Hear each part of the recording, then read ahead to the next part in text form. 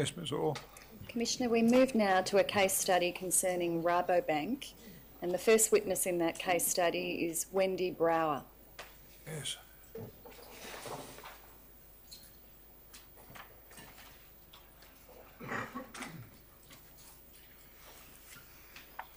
Now, Ms Brauer, would you prefer to make an oath or take an affirmation? An oath is fine.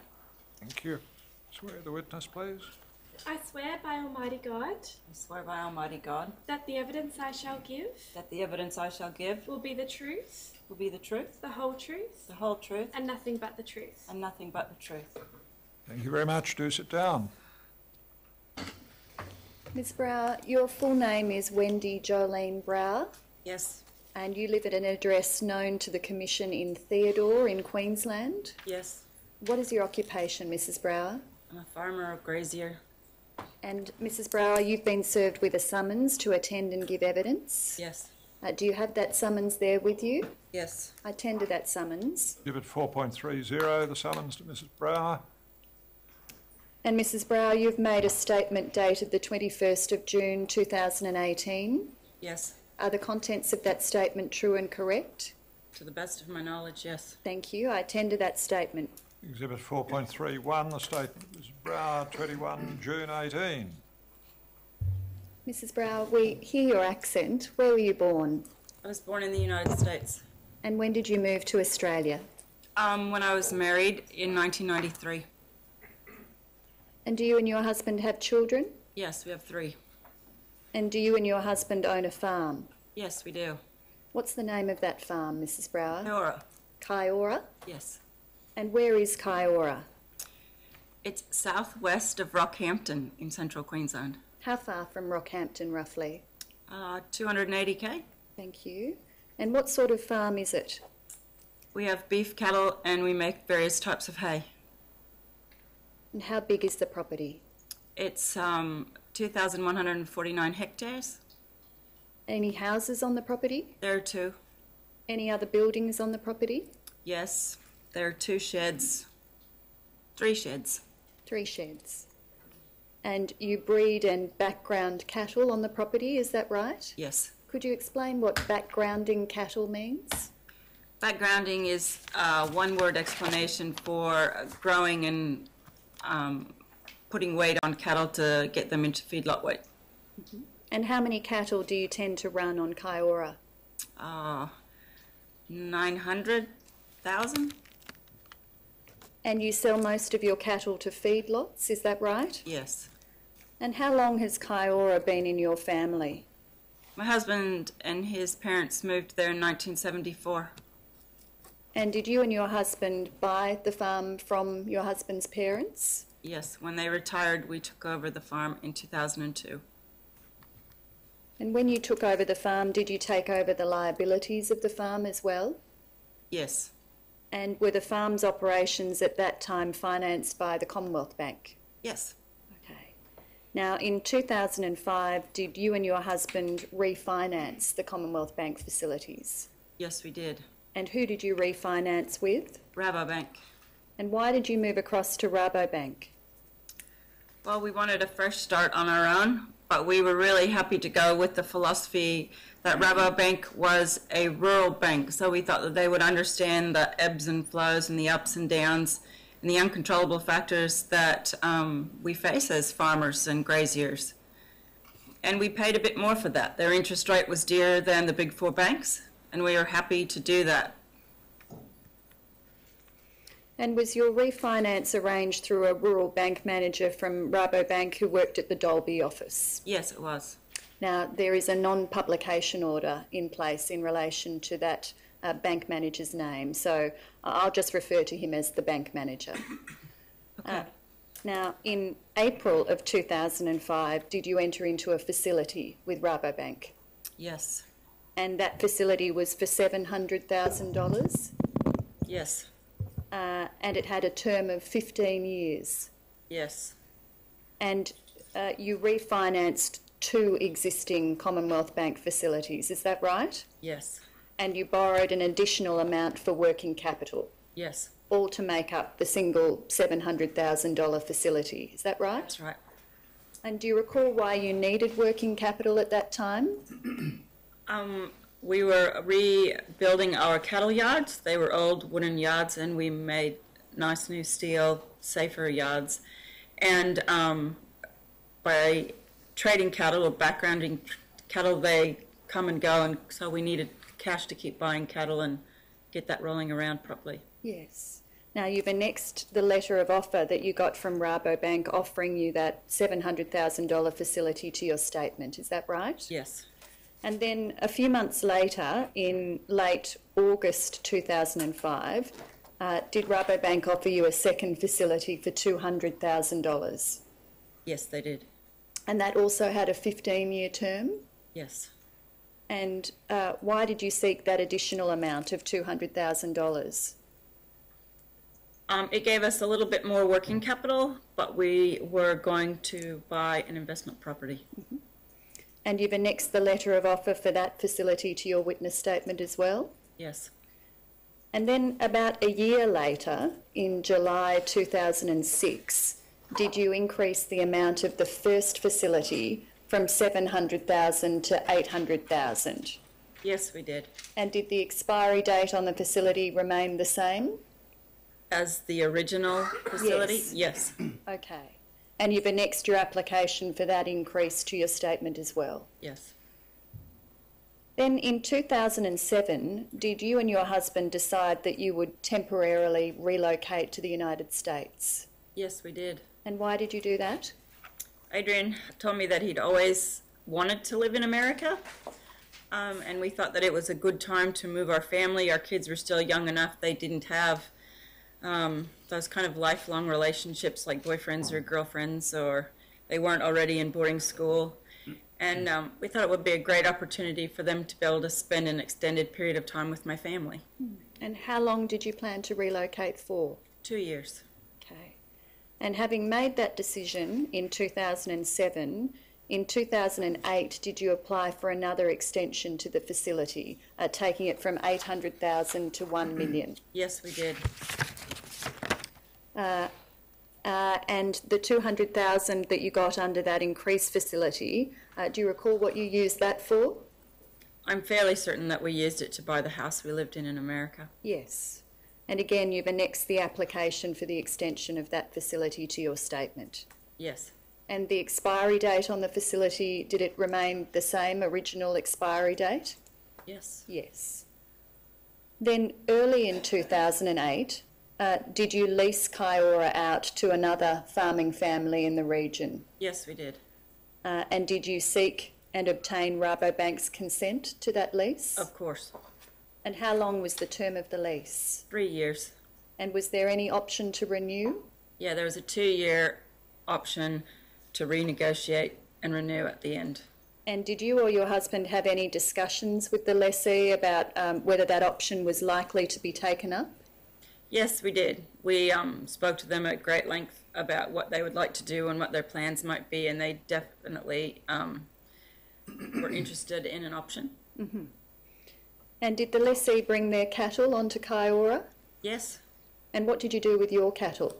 We sold them. Mm-hmm.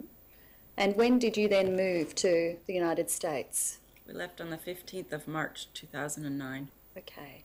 And once you'd left, did the lessee and his family move into one of the houses on Kiora? The lessee's daughter and her husband did, yes.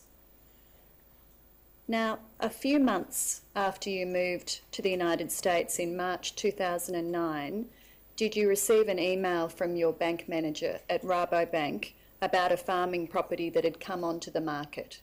Yes, we did. Now, you've annexed that email to your statement, and I'd like to take you to it. If you have a copy of your statement there, it's Annexure 5, RAL 0002 0003 3219.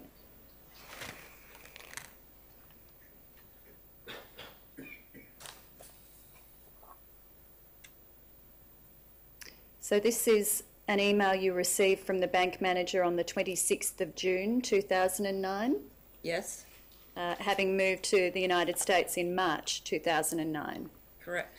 We see that the bank manager says to you, Adrian and Wendy, hope all is well in the land of the free. Have just heard that Jamberoo is on the market.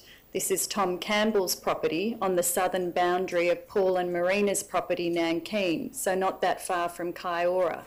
7,049 hectares all up, consisting of 5,515 FH, freehold, and 1,534 forestry lease.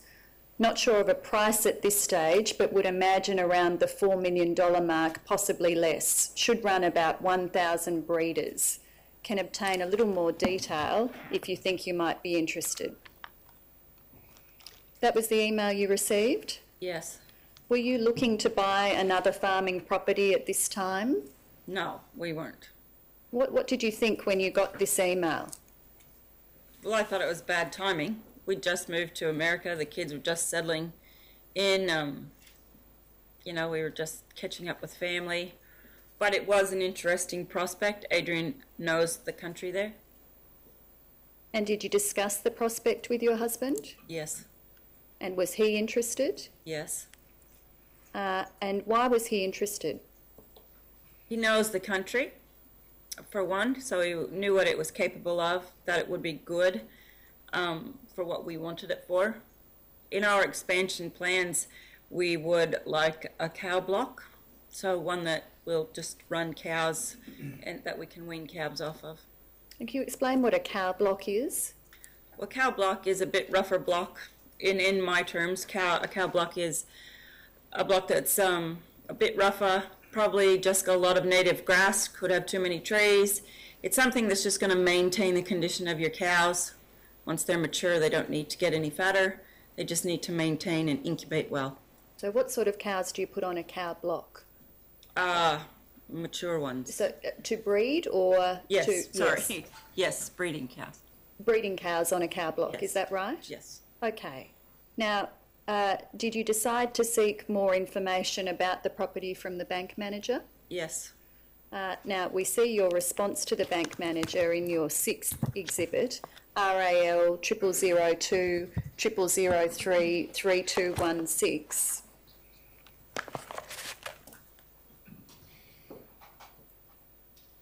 We see your email on the 29th of June at the bottom of the page. You say more information would definitely be helpful and I will give this email to Adrian. Thanks so much for keeping us informed. Adrian is great mates with Marina. I'm sure he must have told you. She's keeping a horse for him while we are here. Look forward to the details. That was your response to the bank manager. Yes. And we see his response to you in the email at the top of the page on the 30th of June. We see that he attaches some maps and some property details, and he tells you very confidentially at this stage, I have spoken to Paul Wright and he and Marina are interested in a portion of the property and the vendor is not interested in selling a portion. Paul is interested in approximately 5,000 acres of the freehold, which would leave approximately 8,600 freehold plus the 3,800 leasehold. Vendor is apparently looking for somewhere around $350 an acre. Too much, question mark, for the freehold? I would expect minimal value apportioned to the leasehold. That would make your purchase price around $3 million. You could carry 600 to 700 breeders. Paul seemed to think that the portion he's not looking to buy contains the better country and also all infrastructure. You probably already know, but Paul used to own Jamberoo. The offer's currently with Paul at the moment. Property is not yet listed with an agent. I just think there might be a mutual agreement that would suit all three parties, Wright, Brauer and Campbell here. It would appear to fit your price range, and at least you know you would have one good neighbour with knowledge of the country. If you're interested, I might get you to email Paul and Marina direct to discuss, as I'll be out of the office for the next couple of days. I'm going up with Paul tomorrow to have a look at the property and have also been over the property previously. Apparently there are a number of other interested parties, but at the moment it would appear that Paul still holds the offer, possibly jointly with you. The property would need to be surveyed and split, but should not be an issue. That was the response from the manager to you. Yes. So the Wrights were another farming family who you knew, and they were interested in purchasing a part of this property called Jamberoo. Is that right? Yes. And we see that the bank manager says to you in this email that the remaining part he thinks you could get for around $3 million. Is that right? Yes. Okay. Now, a few weeks after this, on the 22nd of July, you got a further email from the bank manager about financing the purchase of Jamberoo, which you've annexed at Exhibit 7 to your statement. RAL 0002 0003 3211.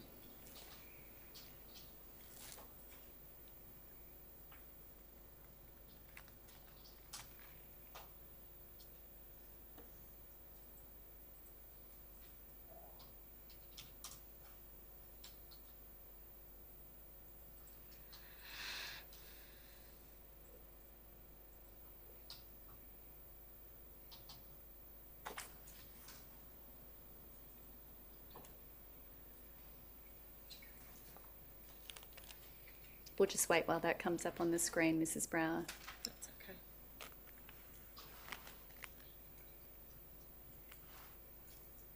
Here we are. Perhaps we could have that page and the following page on the screen together so we can see the entirety of the email. So this is the 22nd of July. We can see there that the bank manager says, firstly, expect to see Adrian tomorrow morning on his way to Brisbane to fly out.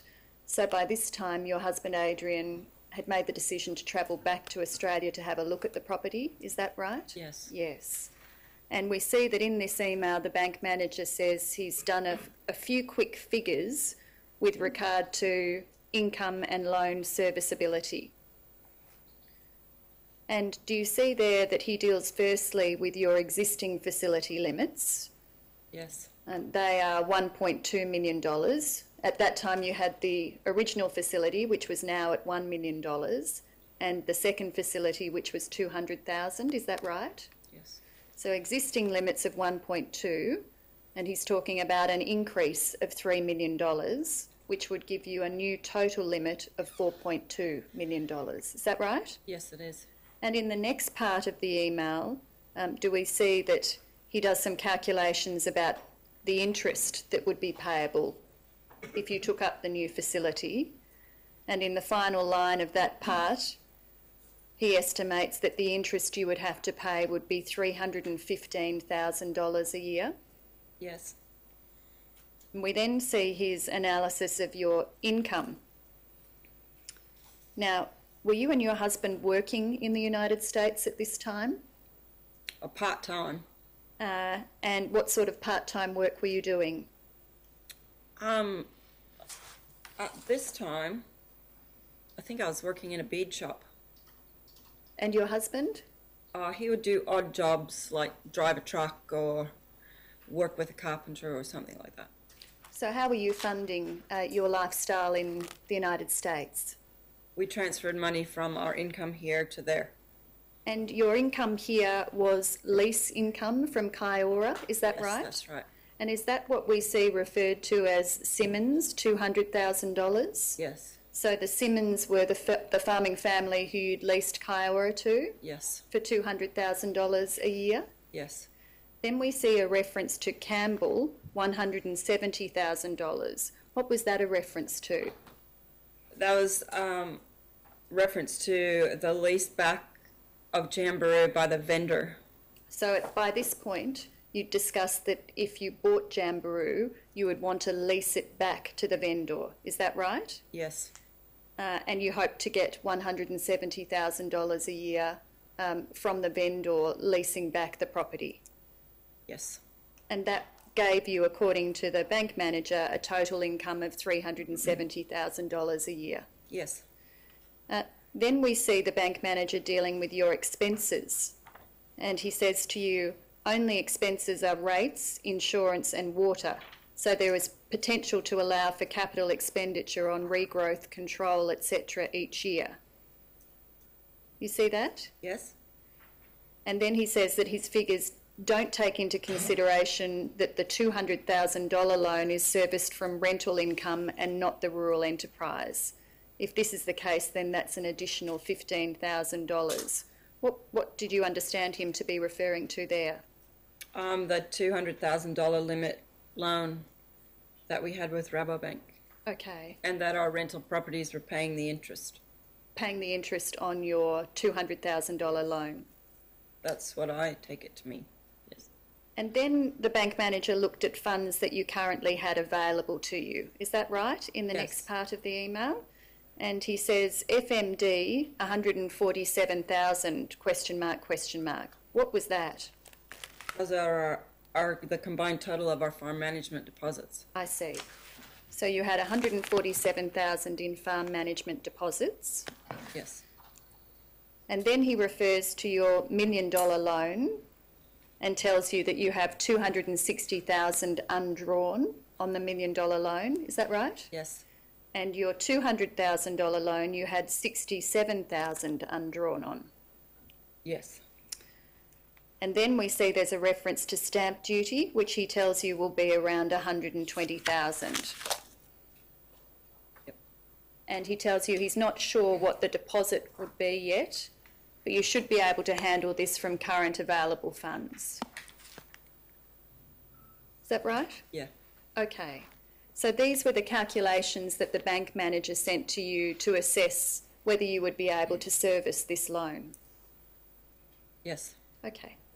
And you responded to this email the following day, and we have your responses Annexure 8 to your statement.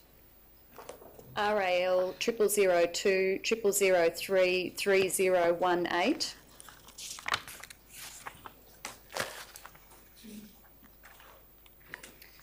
Now, am I right in understanding that to respond to the bank manager, you inserted some text in black in the body of his email? Yes. So we can see that in the part dealing with interest,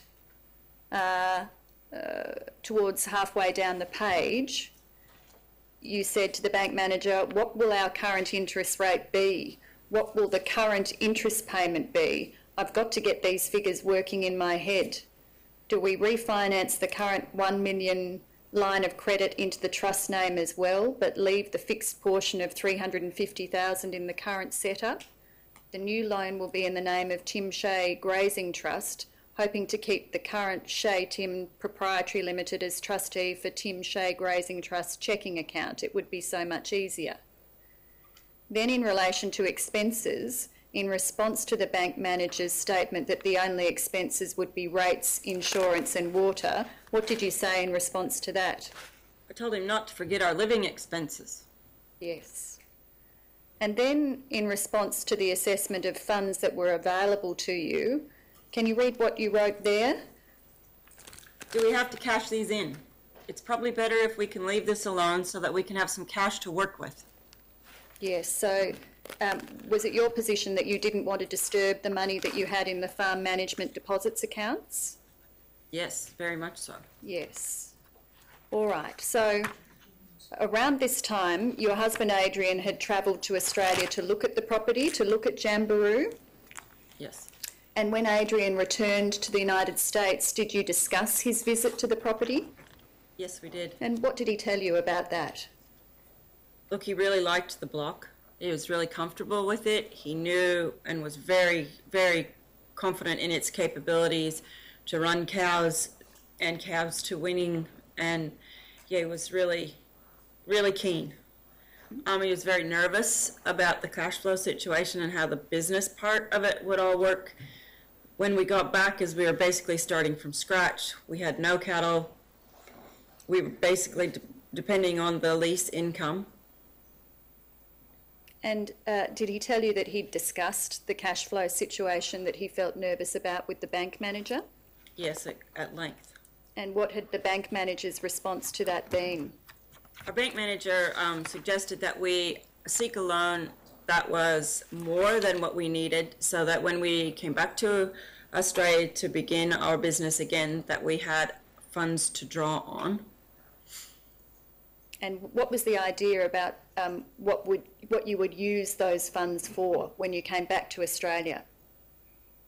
Our plan at that point was to, as when we came back from America, the first property Kiora would be coming off lease.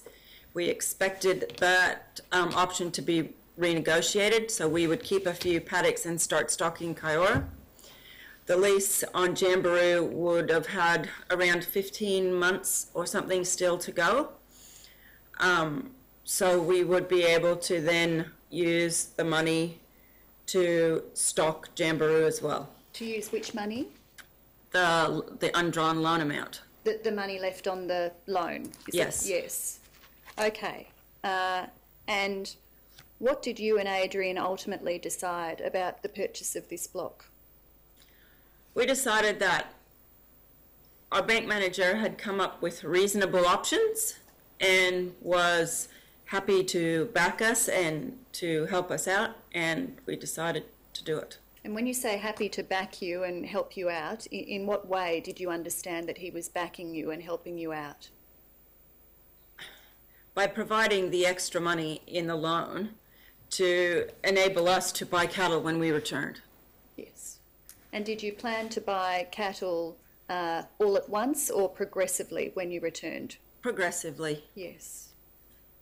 Now, having made the decision to purchase the block, did you and Adrian then sign a contract of sale for the portion of the block that's discussed in these emails? Yes, we did. And when did you sign that contract? I believe it was around the end of August. Mm-hmm. So that's in 2009? Yes. Yes. And was the contract subject to finance? It was. And can you recall what the purchase price was? Not exactly, but it ended up being around $2.8 million was the settlement cost. Yes. And after you signed that contract of sale, you had more email exchanges with the bank manager about finance for the purchase, is that right? Yes. And you've annexed one of those emails as Annexure 10 to your statement, RAL 0002 0003 3198.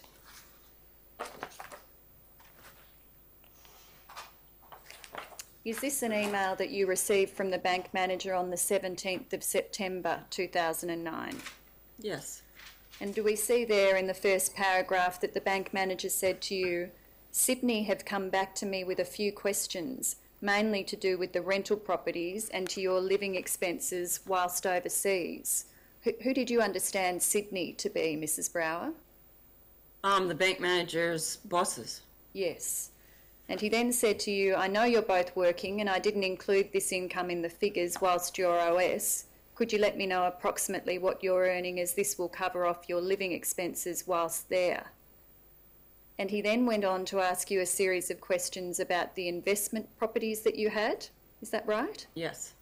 And he asked you at the end how easy it would be to offload the USA house given the depressed market over there, and for how much. Do you see that? Yep.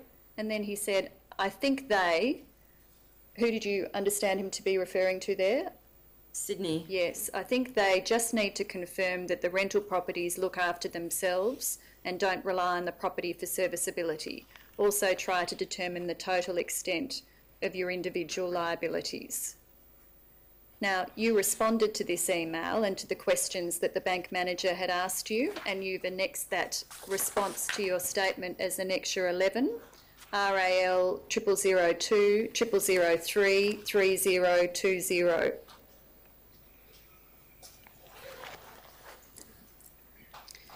Now, in this email, you answered the bank manager's questions about your income and living expenses in the United States. Yes. And you asked the questions about the investment properties. Yes. And then the bank manager responded to this email a few days later in your Annexure 12, RAL 0002 0003 1645.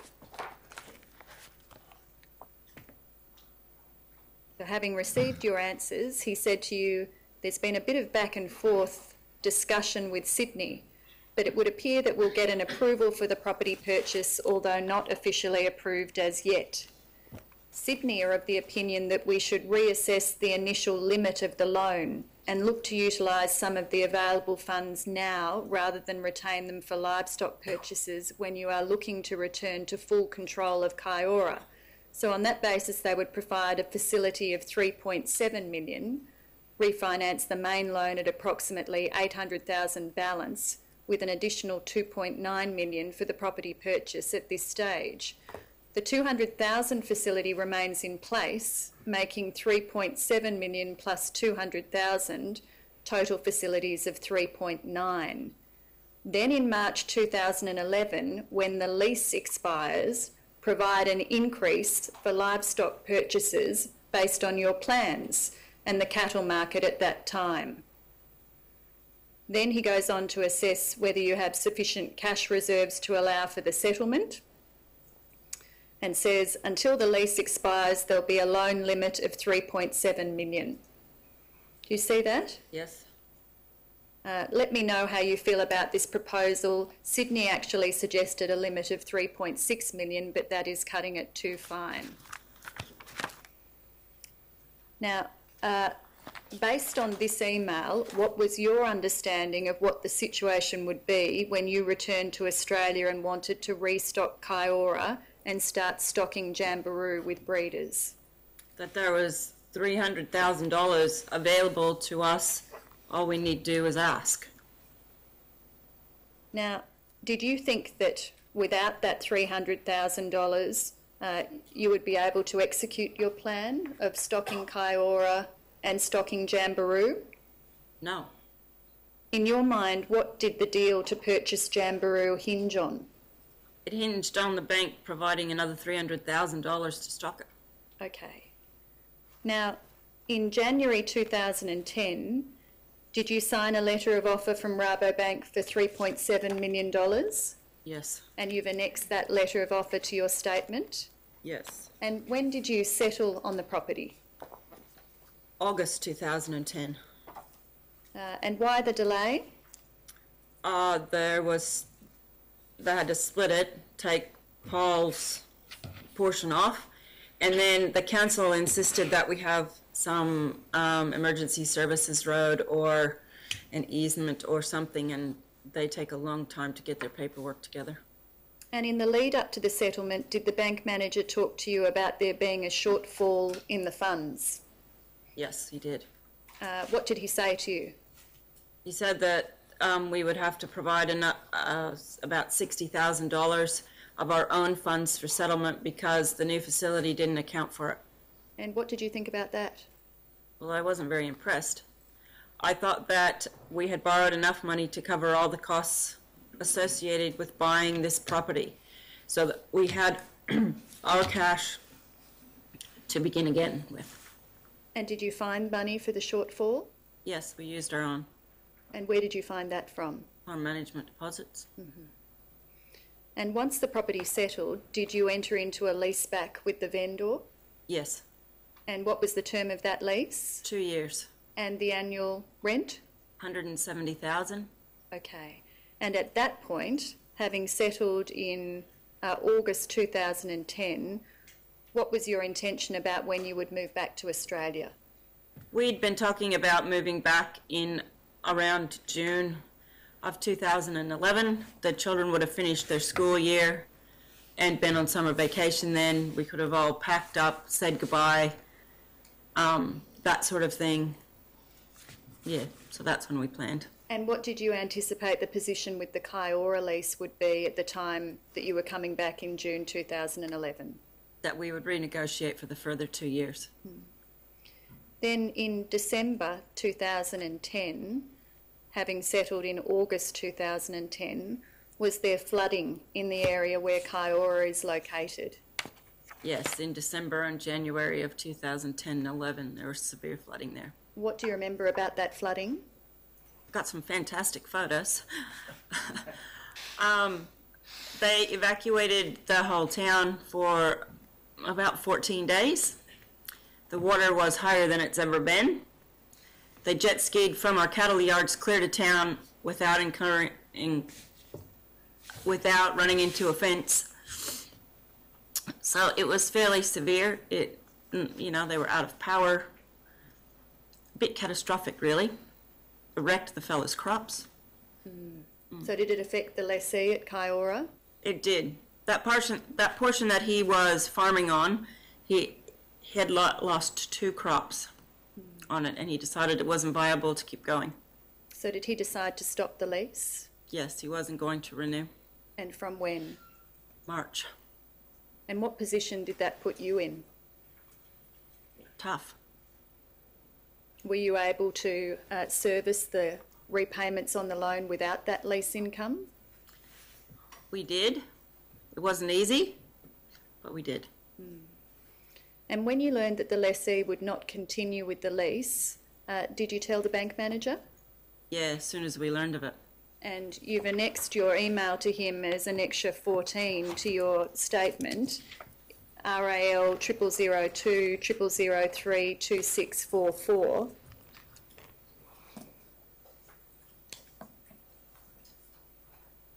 This is your email to the bank manager on the 12th of January 2011. Hi, I'd love to say Happy New Year, but you might not be thinking like that at the moment. We've been keeping up with the happenings over there through friends, Facebook and the news station's websites. Our thoughts and prayers are continually on the people at home and hope you are all coping with the mess that's unfolding. Adrian and I hope you and your family are safe and dry. We are astounded by the events that have occurred in the last 2 weeks. We are saddened and disheartened, but aren't missing the sandflies.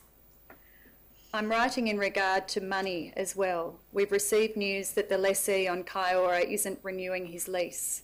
He's struggling to find enough cattle to stock his places, and with the road messed up, he's feeding cattle that should have been gone long ago. So, we are finding ourselves with quite a question: how to make ends meet without the income of our lease. I just wanted you to know what we are up against and ask for your suggestions for our options. We are happy to put someone's cattle on Kiora. In fact, we're feeling fairly desperate at this very moment. I'm sure there is an answer out there and we will be looking for it. As we just found this out, we are still a bit stunned and confused, but we will be talking with you as soon as possible. I'm sure that you have plenty to think about right now. Stay dry and safe. That was your email to the bank manager, Mrs. Brauer? Yes. After this, how quickly did you return to Australia? We left America on the 15th of March and arrived on the 17th. And after your return, the lessee moved off Kiora? Yes. And your financial situation at that time, what was it like? Pretty dire. There wasn't a lot of money there. And in the weeks after your return, did the bank manager come to Kiora to visit you? Yes, he did. Did he come with another person from the bank? He did. Who was that? Greg Brady. And what do you remember about that visit? It was tense. Our bank manager was tense. But he told us that he was no longer going to be in the Dalby branch and that Greg was taking over. Mm-hmm. Now, around this time, either in this visit or around the visit, did you ask Mr. Brady for access to the $300,000? Yes. And what was his response? He told us that we would have to sell a property in order to get the $300,000.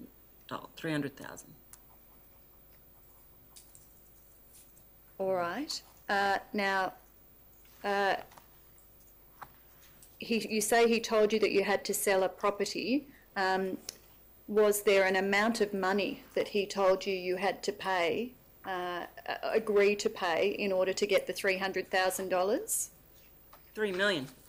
All right. So you could have the $300,000 on condition that you agreed to pay $3 million by when? The end of June 2013, I think. So within about 2 years. Yes. Was that the basis on which you'd originally understood that you would be given the $300,000? Absolutely not. Why would we have borrowed $3 million if we had it to just give it back to them in 2 years? And how did you feel about this when Mr. Brady told you this was the position? I was frightened, panicked. How are we going to do this? And then I was mad. Because we're farmers. Our business is farming. That's what we're good at. Their business is money. And I trusted them. I put them out there to other people. I recommended them. That isn't what I had come to expect from them. And do you remember signing a document by which you agreed that you would receive the $300,000 only on condition that you'd pay back $3 million in 2 years? Yes, I do.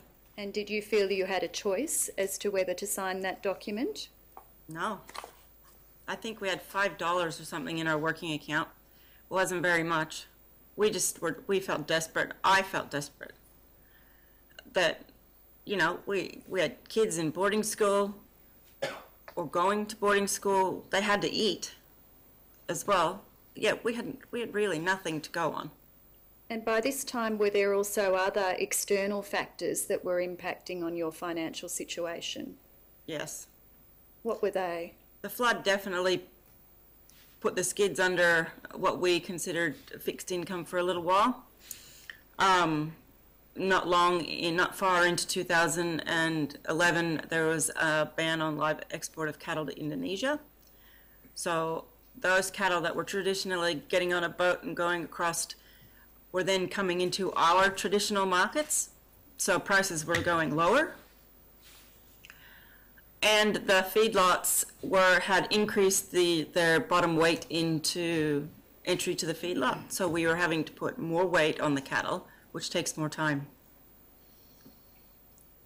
Did you have any discussions with Mr. Brady about whether you could have access to any hardship arrangement?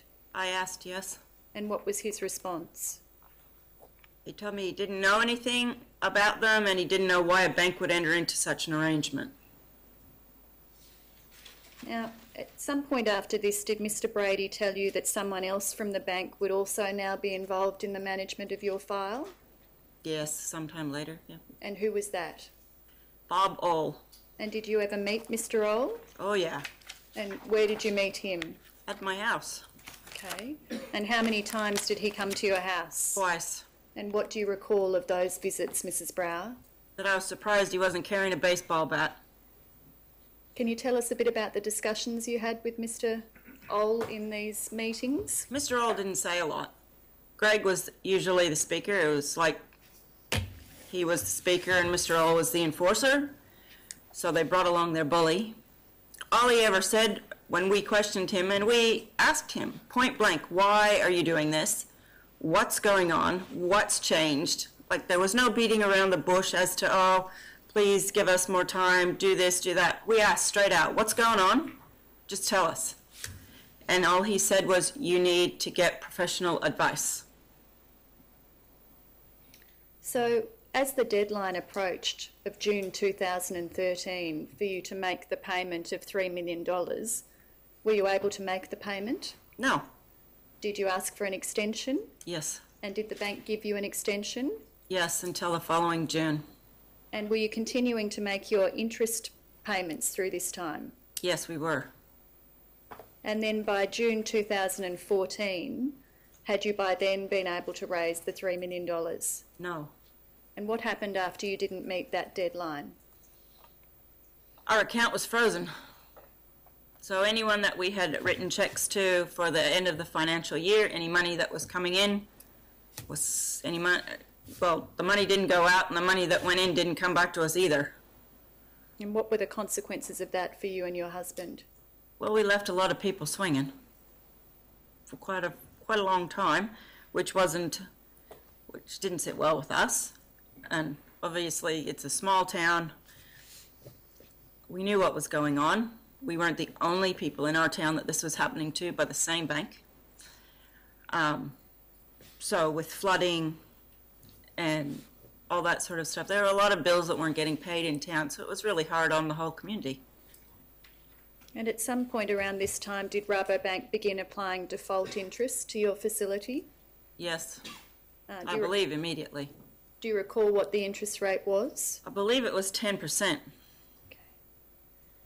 And then early the following year, in 2015, did Rabobank ask you to attend a farm debt mediation?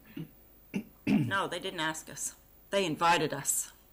And what do you mean? What's the distinction that you draw there? It's the only thing that we were ever invited to that we really didn't want to go to. It was a nice way for them to say, come and meet with us so we can take what you have. Did you agree to go? Yes, we did. Did you get a lawyer? We had a legal aid solicitor. And do you recall, did the lawyer request documents and information from Rabobank in the lead up to the mediation? Yes, and so did our farm agribusiness strategist asked for documents to prepare our case. And did Rabobank provide those documents and that information? No. Did you attend the farm debt mediation in May 2015? Yes, I did. Did you have to pay for the mediator? Yes. Do you remember how much you paid? I think we paid around $1,500 for him. And where was the mediation held? Toowoomba.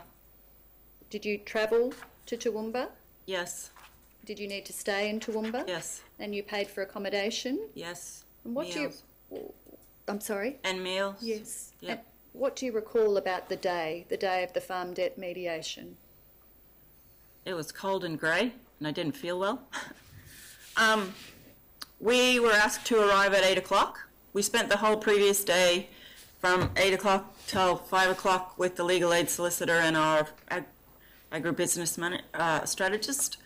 We were asked to arrive at 8 and that the bank would be arriving shortly thereafter and we would get into it. We arrived at 8 o'clock. We were put in a room with a big long table like this. We sat on one side, and when the bank got there about 9 o'clock, they sat on the other side. We weren't allowed to leave. If we wanted a drink of water, someone would bring it into us. They brought us coffee, they brought us morning tea, they brought us lunch, they brought us afternoon tea. When I suggested, can we just go for a walk and get out of here and have a think about this, they're like, oh, no, we don't really want you to leave because we would really like to get this wrapped up. It was really stressful. It felt like that we had to give up everything in order to get out unscathed, but that wasn't going to happen. We knew we'd have to compromise, and we were prepared for that. We were prepared to accept our responsibility in what was going on. And did you, by the end of the day, reach an agreement with Rabobank? Yes, we did. And what was that agreement? It was that we would sell the Jamboree property for not less than $2 million by the end of 2015. So that was, just pausing there, this is in May 2015. Yes. So you agreed to sell it for not less than $2 million by the end of 2015? Yes. And we agreed to be refinanced to the sum of $4 million by June of the next year. And when you say you agreed to be refinanced, do you mean by that that you agreed to pay the bank $4 million by the middle of next year? Yes. So just so that I understand, you agreed to sell Jamboree for not less than $2 million by the end of the year and give the proceeds of sale to the bank? Yes, we gave them the net proceeds, so minus the solicitors and agency fees and things like that, that went to the bank. They took that from the $4 million, so we still had, $1 million and something To go. to go, yeah. And that had to be paid by the middle of the next year? Yes. Is that right? Yes. And what about the default interest that you'd been charged? What happened with that? We asked that it be reimbursed. And what did they say to that? They said yes, as long as we would continue to pay the interest. And I think it was an adjusted amount of interest, but I can't remember. Mm-hmm. And after the mediation, did you sell Jamboree? Yes, we did. How much did you sell it for? 2.4. And did those proceeds go to Rabobank? Yep. And did you then attempt to refinance with another bank? Yes, we did. How did you go with that? Not very good. Did you manage to refinance with a non-bank institution? We did. We refinanced with a private lender to bridge the gap. And was that a short or a long-term loan? Short term, it was a 6-month contract, And do you recall the interest rate on that? 9%. And did you subsequently refinance with another bank? Yes, with NAB. Okay. Now, Mrs. Brauer, what's been the financial impact on you and your family of purchasing Jamberoo and the events that followed your purchase of Jamberoo? We would be probably at least $1 million in the red to where we were when we started. Yeah, it's been a great financial and emotional cost. You mentioned emotional. What's the non-financial impact of all of this been on you?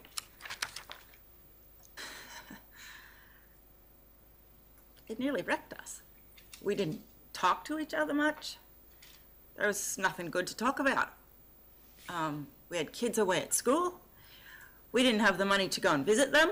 They were 2.5 hours away from us, and we didn't watch football. We didn't go to debating. We didn't bring them home as often as they probably needed. Our kids were very understanding. Like, we talk to them and we tell them what we're doing and what's happening. But we tried to shield them from the real nasty stuff. But we couldn't understand it, so we couldn't answer their questions very well. I was depressed, clinically so. I was mad. I still am. I'm really mad. Like I said before, we trust these people because that's their business. They're there to help us. Their paraphernalia still, to this day, on their websites and their brochures say that they're here to help you, they're in it with you, let's get on and make a good business and all this warm and fluffy stuff. But when it came right down to it, they weren't. And Greg Brady said exactly that. When I said, you are in this with us, the bank is in this with us, and he said, I'm not in business with you. So yes, I was really angry.